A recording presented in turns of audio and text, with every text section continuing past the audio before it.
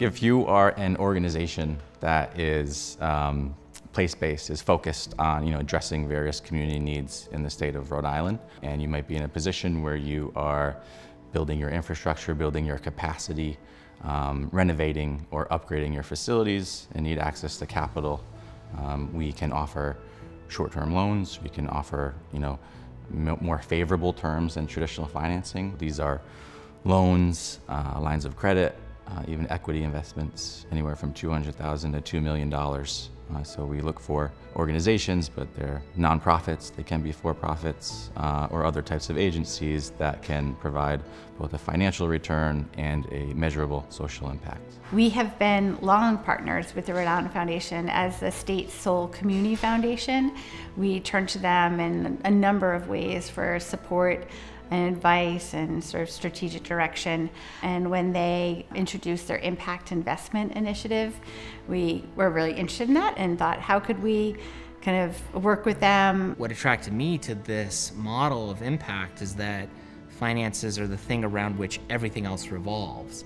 And ultimately, a family's financial stability is what can determine the extent to which it can succeed or how likely it is to fail. The Rhode Island Foundation has been funding Farm Fresh as a nonprofit since our founding in around 2004. One of the first foundations to start funding Farm Fresh, with really beginning stuff like some farm to school, some farmers markets, and over time that relationship has grown and developed through charitable funding and professional development and learning opportunities. And so when the time came to work on this project, we really went and started really talking holistically about how we could partner all the way through. There's a 3-step process to apply, a very basic application where you give us very basic information about you and your project.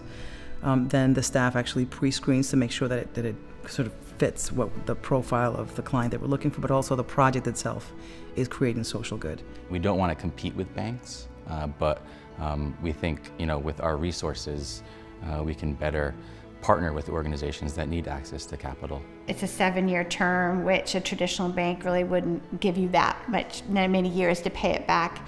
And the interest rate is far less than we would have received if we had gone through a traditional lender. The majority of the portfolio is still active, but there have been a few that have utilized bridge loans that they've closed, and they've been able to increase their capacity, have been able to provide the financial return, and have been able to help more Rhode Islanders because of this investment. Because we're so flexible, because the foundation staff has so much experience, we can help you with that as well. We can help, we can actually go to your office and figure out, what else do we need from you. It's not just giving you a check and just letting you go. We're making sure that we're sort of working through the process with you and giving you access to consultants or expertise that we've got internally. Like everything the Rhode Island Foundation does, we are focused on meeting the needs of people in Rhode Island. We are focused on the state. The way I think of it is, it's from Rhode Islanders to Rhode Islanders.